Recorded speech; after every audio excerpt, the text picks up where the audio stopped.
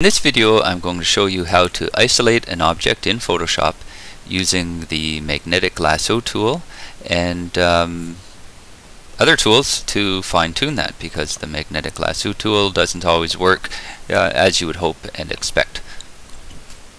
Okay, first of all, this is the object here that we want to isolate. It's a, I believe it's called a cactus pear, but you can correct me if I'm wrong on that. So first thing I'm going to do is I'm going to go to the zoom tool down here, and I'm going to draw a box around that to zoom in on it so I have the best possible view of it for working with. Alright, now the Magnetic Lasso tool is third from the top.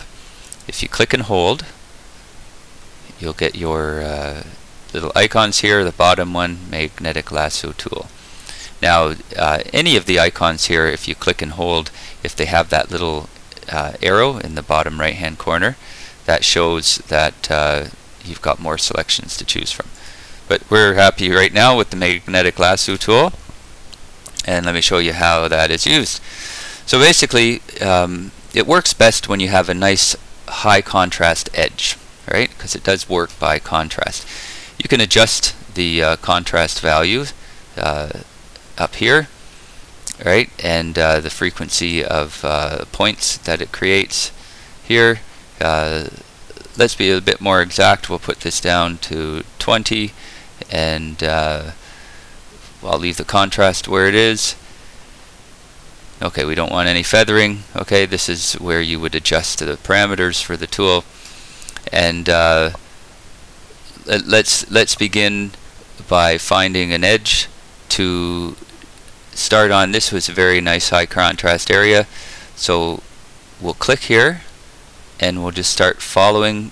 We're just clicking and holding, and we're following along the edge, and you see how Photoshop is laying down points as I follow along the edge. Okay, about every 20 pixels is the rule that we told it, right? And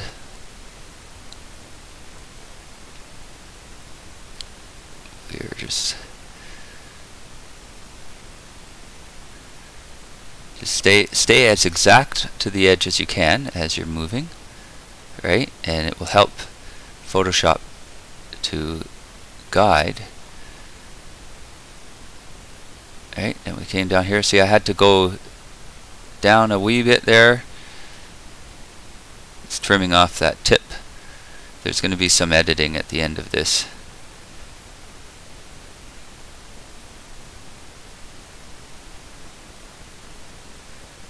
That tip there turned out fine.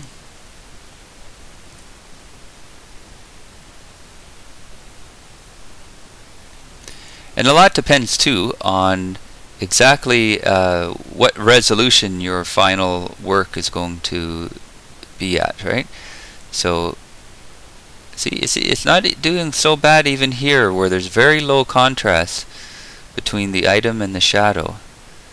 If we follow along closely enough, you give Photoshop the hints that it needs to make. Now, alright, now here we are at the beginning. We're hovering over our initial point. You'll see the circle that appears in the lower right hand corner of the cursor there, showing that you're over that initial point. And if we release at this point, then we have our fine selection.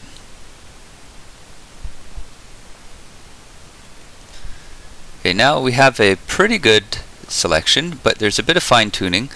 Particularly right here, I'd like this point to be better defined, and actually right up here at the very tip, that point as well.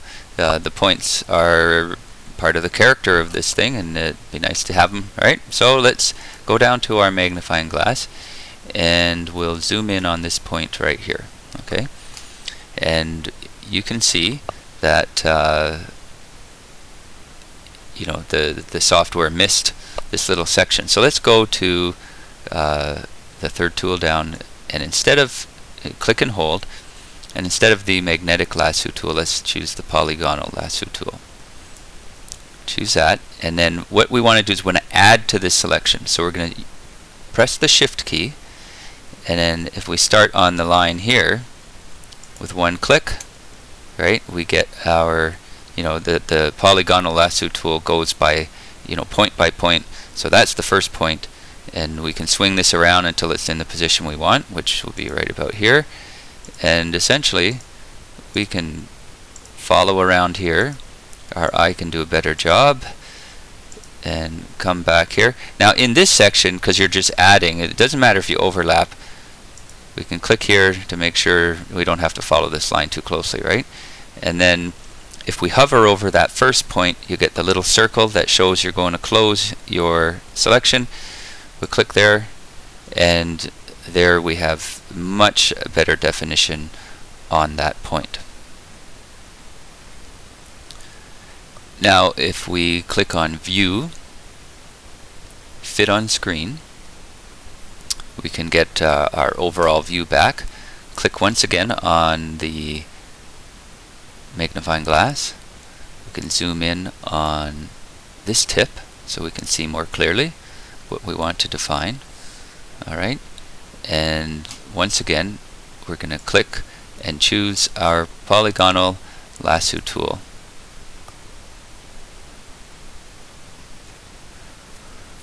So having selected our Polygonal Lasso tool, once again we're going to Shift click, right, because we're adding. Shift click on a good part of the edge here, and then we can follow up, select that point until we're back onto another good edge, and then we can just basically overlap here, close off by clicking where we started.